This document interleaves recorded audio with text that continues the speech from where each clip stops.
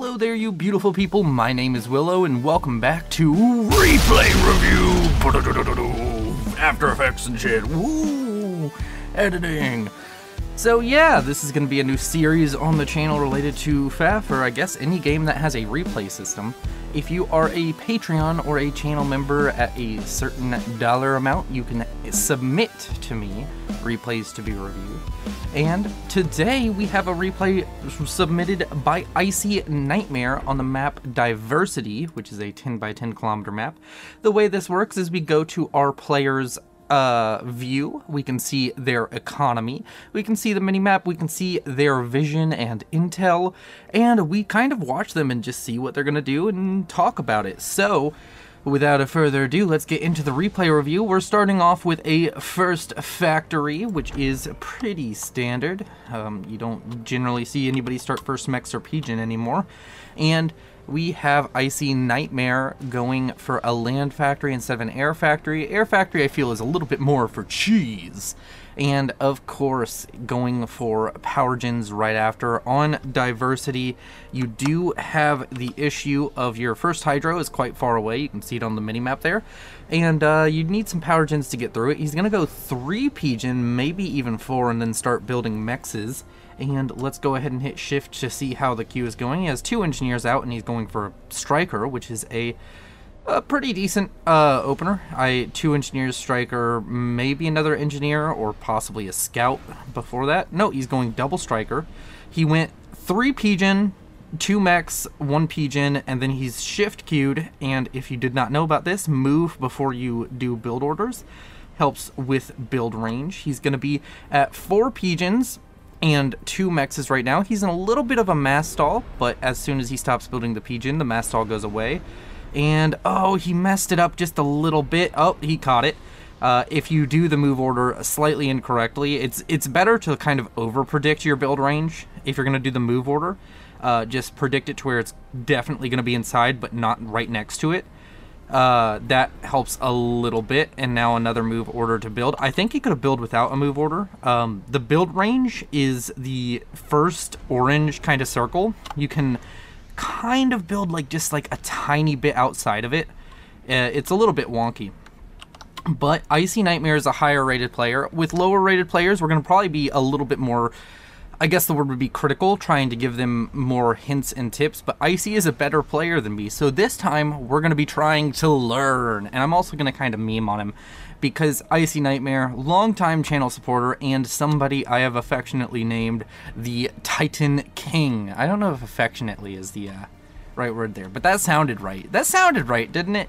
I don't know. Let me know down in the comments. So, we've been tracking the commander so far. Let's go ahead and stop doing that, though, because we can see over here, he's gotten a few units out, he has engineers out, he's expanding very well. You can take a lot of hints from this, like his first engineer came to build hydro, second, just building further out mexes. He just has a decent economy started up now. He has 3 engineers set to build factories, which is a little bit more than I think most players do. I generally like to stick to 2 engineers building factories. He decided to not have his comm help build any factories, deciding to get it out onto the field a little bit earlier. If we take a step back, we can see his allies also doing pretty well with their expansions. And overall, everything going good. There's a lot of reclaim. We're going to have to see if he does some manual reclaim, and he indeed does. Manual reclaim is a little bit faster. You can even move order with reclaim to help, but if you just manual reclaim, it's still faster on APM than like attack move or patrol. And with patrol, you'd probably get a lot of these trees before you ever get this, and even with attack move, you wouldn't be grabbing the mass first. He needs to be a little bit careful. This won't fill his mass coffers, but if he has any automatic engineers on reclaim, he's gonna, yep, they're gonna stop, and that's gonna mean he has to probably requeue this up, because yeah, he has to requeue this up, and he realizes that as well. He sends them on a move order to go build. Icy, very good with the APM and managing all of his units at the moment. If both of your bars get too high, they just kind of stop auto reclaiming. Looks like we're going to be going into a power stall right now. He's not getting an upgrade or anything, so this is just a case of spending just way too much. He does have multiple engineers now building power, but he probably is going to have to pause a few factories to stop this power stall. I don't think he can build enough P-gens fast enough to just try and brute force his way out of it. So the question is, does Icy go for the pause, or is he just going to eat the power stall for a little bit? It does seem like he's getting up some P-gens relatively quickly. Over here in the center, there's a bit of fighting going on between Thurnis Haley, another channel supporter, not a patron, so we won't be seeing a replay review out of him anytime soon, but it is nice to see Icy playing with some of the other players from our Discord, link down in the description. He has a few units going out. Looks like he's going to be trying to do a run-by over towards the red player, who is Saurian AI. We're not going to be introducing all of the players, of course. It's not a cast. And there's a T1 bomber down here. You can see Fozerth over here starting to cause issues. I think it'd be probably a pretty good idea for Icy to start throwing a few units down here. His ally Makapaka decided to go very heavy for an early eco, and if he can protect his ally's eco just a little bit, that could help him out. But also he needs units here on the front as he's coming up to Razarern, who is the Seraphim, kind of adjacent to him, it's the most likely opponent of his. And he does probably need to be dealing with this. It's a Seraphim, could be going for a very nasty Rambo com. Fozerth is now being forced back into the water by Makapaka. He managed to pick up 2 T2 mexes. There's still a T2 mech, so it's not horrid. But yeah, overall with the economy balance, Icy doing a pretty good job. He's staying pretty much stuck at around 40 to 50 mass in his reserve. This isn't hitting 0 right here. That's the important bit to look at. If it is hitting 0, you are in a mass stall. Right now he's not. Reclaim is kind of helping out a lot with that. But he has 1 T2 mex and another one on the way, very slowly upgrading mexes. I know Icy has a preference for doing what he's doing right now, where he has a bunch of mex upgrades queued and pauses them. I know that in the past he usually uses just 1 or 2 engineers in the beginning and then adds more engineers, and he doesn't let the mex upgrade on its own. He's gotten an energy storage for overcharge. That's something that's very good to remember. And here in the middle, we now have some fighting going on between IcyKnightmare and his opponent Raze. And it looks as though he has a bit of an advantage, but I think this might be a bit overextending. He's going into the production of his opponent. Raz is getting a lot of damage down onto his units right now. Commander under attack. Raz is, I think, he's going to be able to push back Raz, but he does not have enough reinforcements here at the moment to make this a complete win scenario. So this is going to leave a lot of reclaim right here. I think this might be a little bit over-aggressive, and I think Icy agrees. He's going to start pulling back. It might also just be a case of Icy trying to get rank of veterancy by constantly keeping his calm in fights. He does have good production, but I think he's overstayed his welcome, and he probably agrees with that. Starts moving back. And we have T2 already finished up for Icy. It's kind of weird. I don't know how I want to do these replay reviews. He has his first T2 engineer is going to be building a T2 support factory. That's what I call these, factories that aren't HQs. And his second T2 engineer is going to get some help from T1 NGs to build P-gens, and even his ally helping build the P-gens is quite nice of him. And that is overall going to be pretty good. He has a few idle NGs, and speaking of which, you should have that pulled up. And overall, Icy down to 9,500 health, but he's managed to get up that first rank of veterancy, which is going to give him a little bit more regen. Not too crazy regen, but just a little bit more. And he's starting to run out of reclaim on the map, so definitely needs to put some kind of priority onto mex upgrades. He's only up to about 35 mass a second at the moment. And he's going to have to start pausing things to get upgrades. Once you run out of reclaim entirely, that's whenever I think a lot of players start having trouble, is when the reclaim goes away, you kind of start running out of resource to both have units and upgrade mexes. You usually just need to pause some factories, and we can see a pause on a certain factory back here. Probably going to see a few more pause or just stop production altogether. as he's slowly transitioning into T2 Army and Economy, a T1 Air Factory. This is something great that everybody should do. It doesn't matter what position you are and on what map, if you're getting to like around the 10-minute mark where intel becomes way more useful, just start getting up a factory. You can even build some interceptors to try and deal with stuff like this, where his opponent has a T1 bomber he's trying to use to harass. There's a T1 AA here that's going to shoot that one down, but you can have inties to just help you out. There are now Sparkies out on the field for IcyKnightmare. Sparkies with their higher build power of 17 versus a normal T2 engineer sitting at 12 are able to only build defensive structures that shoot, or shields, or TMD.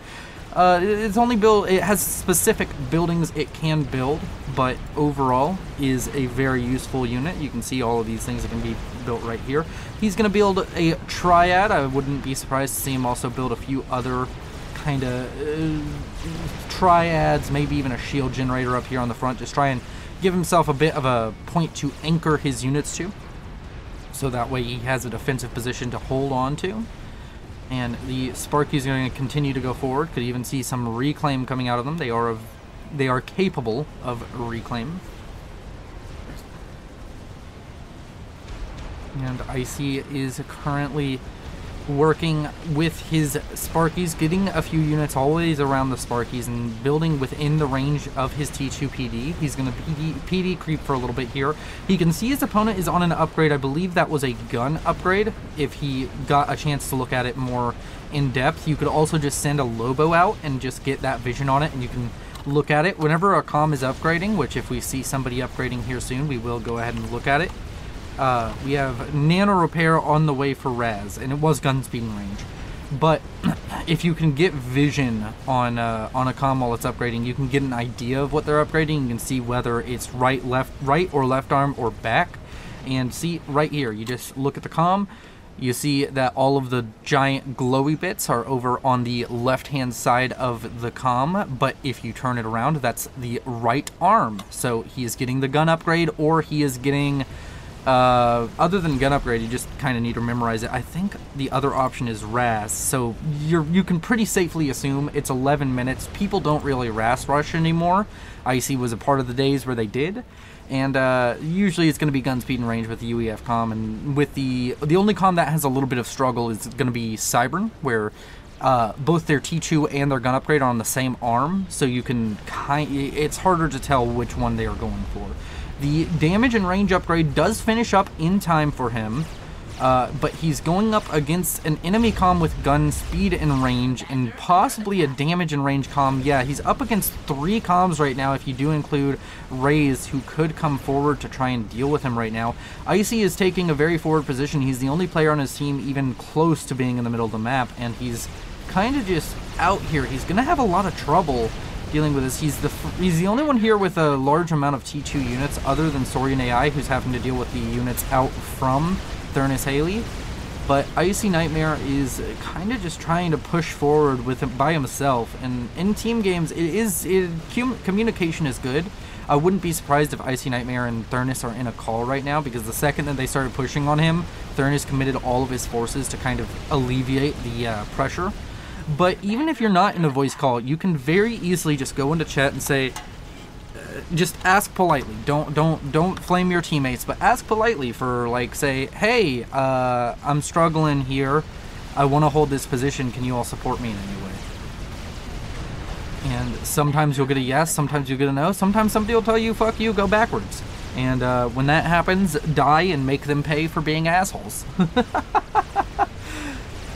So the Triad field is growing. He has these Sparkies constantly out here building a few more defenses. I don't know if it's worth it anymore. He can now see that you can make a reasonable guess looking at that. That's gun. You can tell it's gun for sure. And it's probably nano region with how little he cares about the damage the Triads are doing. I don't know if the right call is to continue to build Triads just closer together. It does seem that there's enough right here to kind of force Raze back, along with the unit spam out from his ally, kind of moving northward to try and dissuade Raz from coming forward. And over on the north side, his allies are kind of having struggles, but not collapsing yet, so I don't think he needs to react to that just yet.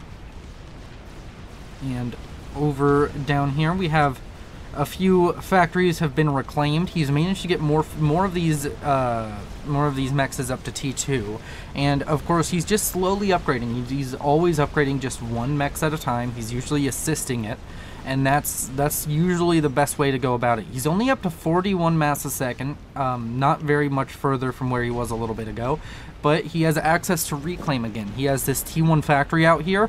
It's not currently doing it because I guess maybe he hit Control Shift, realized there's not enough of a mass field for him to need more engineers.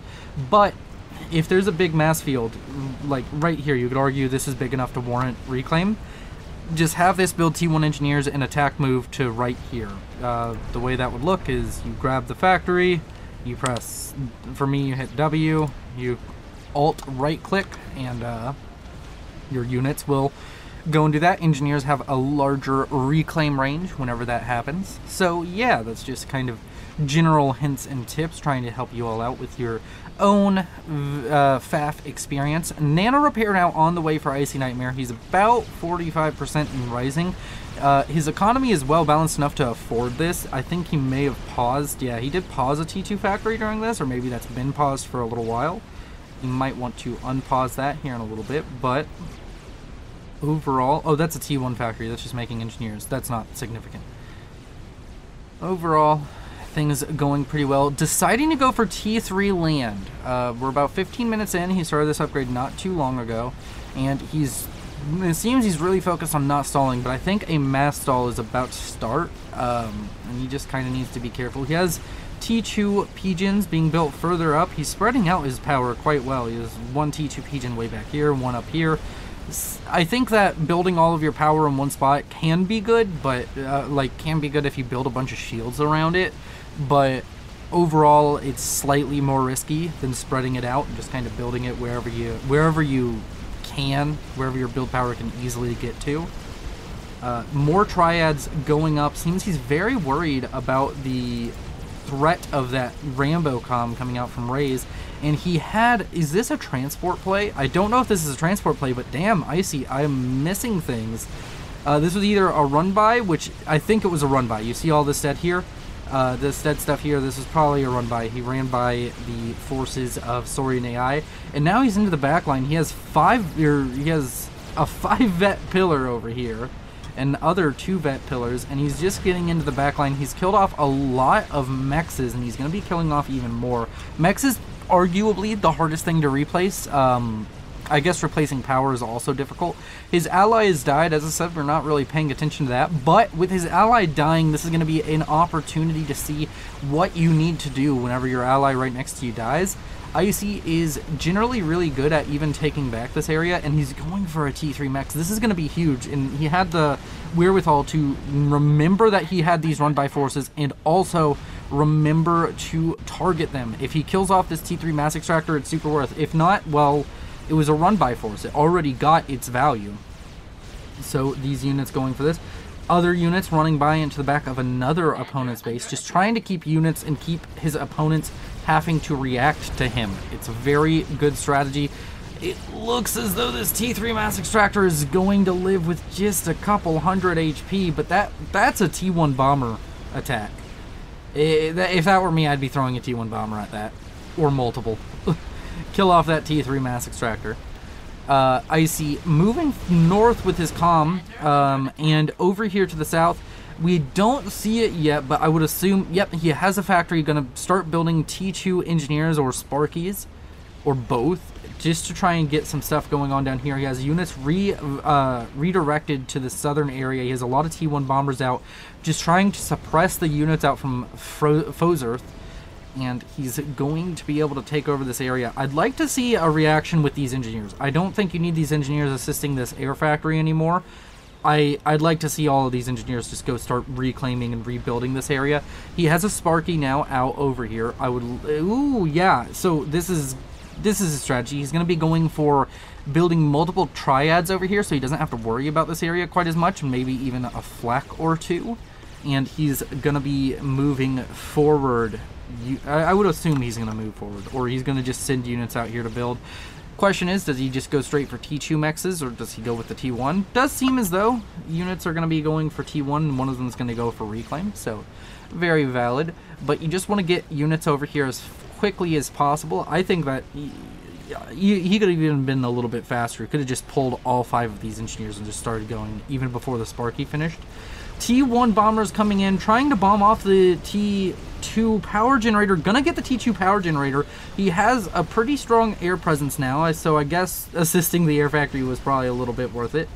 And is he gonna go for the T3 mechs? Did he remember that the T3 mechs was damaged?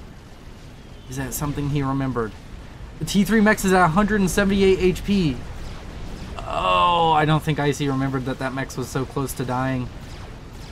It seems as though he's still going for possibly power generators or maybe even build power. Yep, build power. A lot of build power going down there. Icy doing quite well with the bomber harass right now, constantly throwing bombers in this direction. But T3 land, and he even pinged it for his teammates, which is really good. Whenever you see somebody get to T3 or even T2, just put it out. It's if you don't know the hotkey, it's right here. I think it's like F7 or F8, maybe even F9 on your keyboard.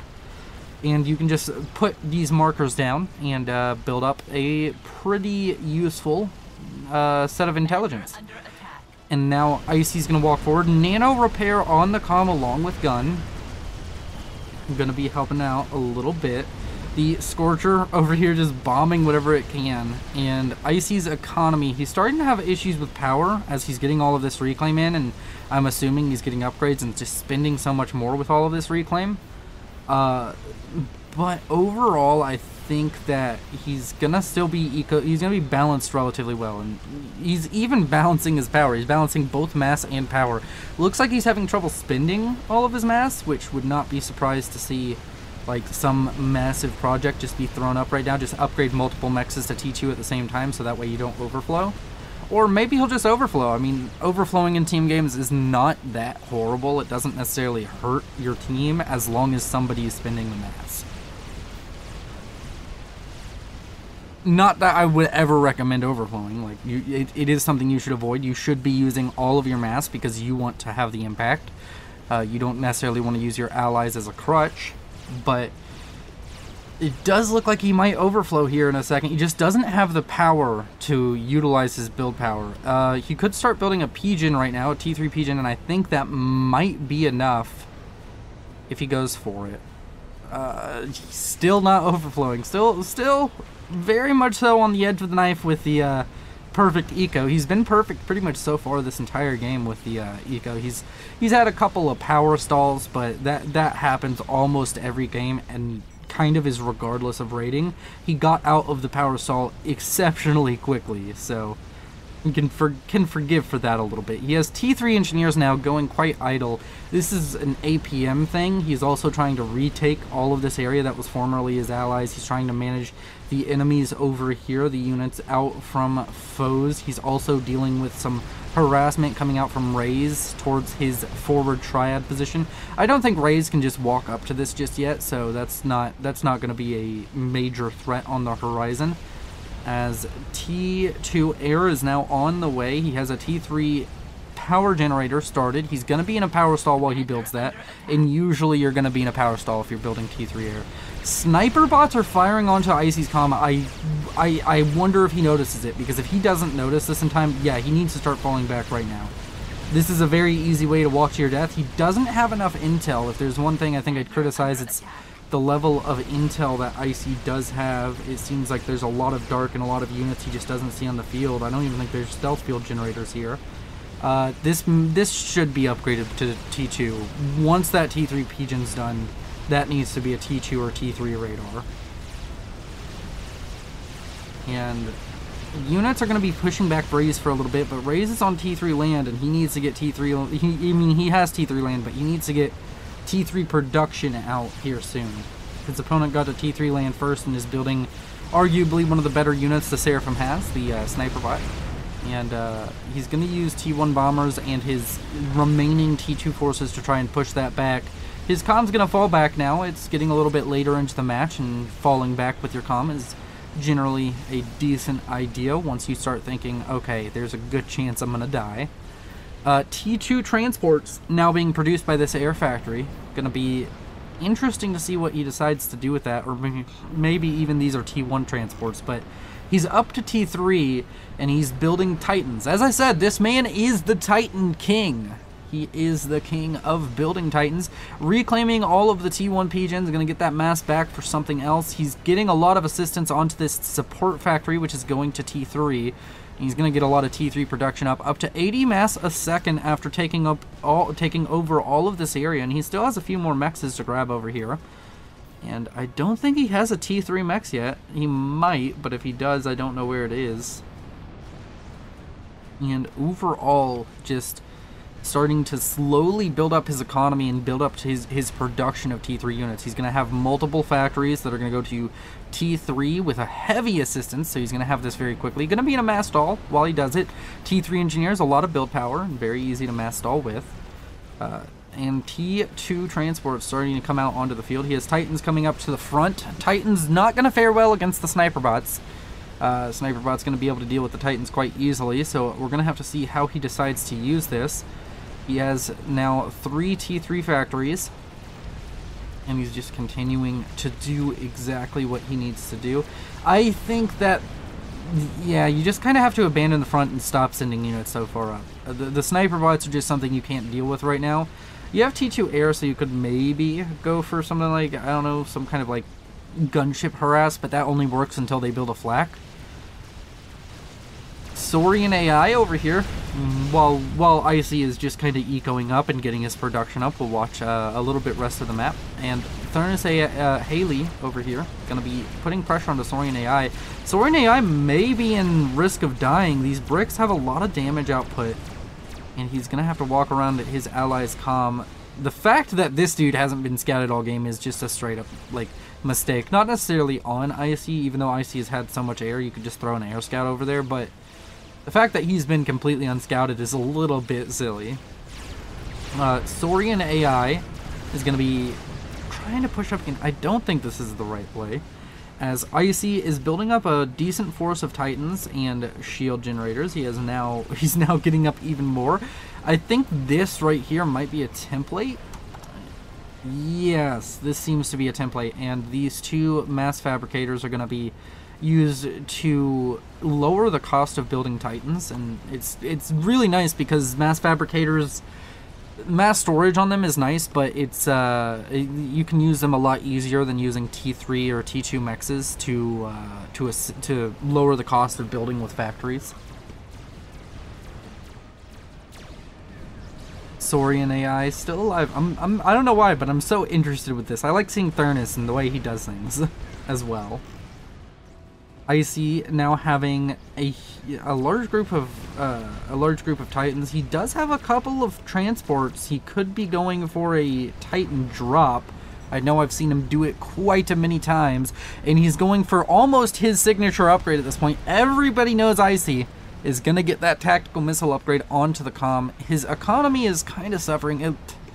This is definitely a pretty big mass stall. And I think it's just going to get worse because he's about to have more production. Maybe he's upgrading mexes to T3. And yeah, he is upgrading a mex to T3, which is going to help out a little bit. But all of these T3 engineers are using up so much of his mass economy. And we have transports. Now he's using a transport beacon. He's using a ferry. I don't know if using ferry helps a lot. I mean, I guess maybe it helps like with just getting them loaded. Oh, is this just a micro trick? Can you get stuff loaded easier if you do this? Because it seems like the second... Yep, he got rid of the ferry after they all got loaded. That is a useful little bit of knowledge. I'm learning things from this. Holy hell. Alright. IcyKnightmare is pinging an attack move over onto the base. I wonder if he saw something. We're going to get a cinematic shot over here of Titans flying through the air. And there goes the Titans. Watch them as they go. So the Titans are going to be dropped, and there was a Yathoda on the way. I think that's what Icy was pinging. And it looks as though he needs to get the build power killed very quickly. There's a T3 mobile shield. That's going to go down. It looks like he even manually targeted it. T1 PD going to be thrown up very quickly, but Titans are more than capable of dealing with it. There's going to be a large reaction of units running back. He needs to keep moving. This is still a raid. It's still a drop. It's not going to be holding up to the continued production of his opponent, but it looks as though he really wants to kill off the P-Gen. He wants to kill off all of the build power. He wants to stop this Yathoda from existing, and it seems as though he's pretty sufficiently gotten rid of enough of the build power in the economy to stop Raze from having that Yathoda anytime soon. So he's going to continue to raid back here. He's constantly giving them units, constantly running away from the main force. The main force is pretty strong, and targeting key structures as he goes, killing off power generators. That's what his focus is. And with this play, you can see that Raze has gone down to relying on overflow from his allies, and that's going to be difficult. He's going to move north to now start putting pressure on Saurian AI. And Saurian AI is... This comms up here, the response of this is going to be a little bit more difficult than I think Saurian realizes. He has spearheads on the front now coming up to deal with this. There's Percivals out from Saurian AI over here trying to protect. These spearheads moving into the range of Percivals seems like a mistake. Yep, that's a mistake, but you only have so much APM. I'm sure he's really focused on the raid up here and maybe even setting up another drop. Yep, he has another drop getting ready to go from the looks of it. And he might just... Yep, he's sending all of his Titans back. The transport's all going to run out and get it. I love this ferry technique. So you set up a ferry and you have it move to a bunch of locations. Saurian AI gets killed by Thurnis Haley. That's not something we were watching. But he sets up a ferry, and if you shift Q, he sets it up to go to a bunch of different locations. So that way he can just wait until they're all loaded, select all of them, and then just send them out to pretty much anywhere he wants. Foes is in a risky position. Where are these transports going to go is the question. I don't think dropping on Foes is a good play. You can't really kill him off. He's so close to the water. You need to go for probably torpedo bombers to kill him off. And it seems as though he's going to go for yet again another drop on top of the chicken. But no, he cancels the drop the last second because there's flak. And he's going to move northward. Huh. I don't know if I'd cancel that drop. You're already there. Just finish the drop, I would think. And he's dropping to an area where there's no real structures over here. Oh, maybe he realized that the Yathoda was about to finish, so it was going to die anyways. I don't know how he would have realized that, though. There's almost no way to tell. He did damage the Yathoda, so... I don't know. I guess in the comments, Icy, if you're watching, that seems like a misplay to me. I think you should have just continued with the drop and dropped down and killed off the build power. Were you worried about the comm? Because the comm was there, and that is a Rambo comm, so could have just killed off your units. An interesting question. Both of the northern players have now died, so the game is basically hinging on this chicken. I think that's the chicken right there moving forward, this unit right here. Icy has not seen that the chicken is completed yet, so Icy just doesn't know if the chicken is completed, which is valid. Foes is down here. He's walking into Ravagers. He's killed off a few mexes for Icy, but it's not affecting his eco too horribly. He's given a bunch of T2 transports over to Thurnis Haley yet again. Teamwork and communication. Looks as though brick drops are the order of the day now. And the chicken has shown up on the front. We know it's the chicken. We know it's right there. We need a solution to this. There's one Ravager back here that's not going to do very much for you.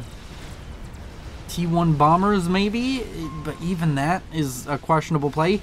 It seems as though all of the Titans that were dropped over there are going to be able to get into the back line and kill off all of the eco for Raza. So Raza is going to have to, yeah, Raza's going to have to make this chicken count. And Icy needs to have a response to this. Seems as though building Ravagers is his response, but I don't think that's going to work.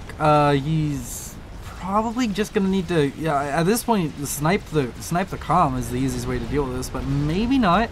The chicken's taken some damage, and there's a ton of bricks showing up from Thurnis Haley, just trying to, I guess, distract the chicken, keep it away. There's not enough bricks here to straight out kill it, and the bricks have a lower range, so maybe he's just trying to distract, keep it from just running into IcyKnightmare's base.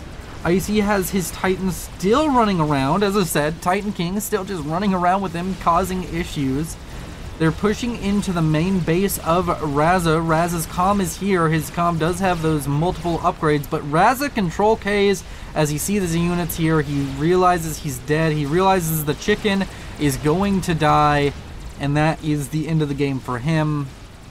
And I won't be surprised if Foes decides to control K now. Nope, Foes just comes on to land with his Seraphim comm, his Rambo comm, and is going to die to Titans. Shift G move orders being used to stop Foes from continuing to move towards the water. And while it's going to take a little bit, he's going to die, especially with bricks now showing up onto the field. He can't outrun the bricks, and the bricks are in range, so he is dead. And with that, that concludes our first replay review. Thank you to my Patrons. If you want to have your replay reviewed, and you trust me, this is a much more positive review than some of them will be. It's going to be a little bit different each time with each player and their rating level and how much knowledge I can provide. But I wanted to bring some informational kind of content to you all where I can help you learn FAF and have some fun and kind of use my skills as a caster. So yeah, with that out of the way, I'll see you in the next one. Bye-bye!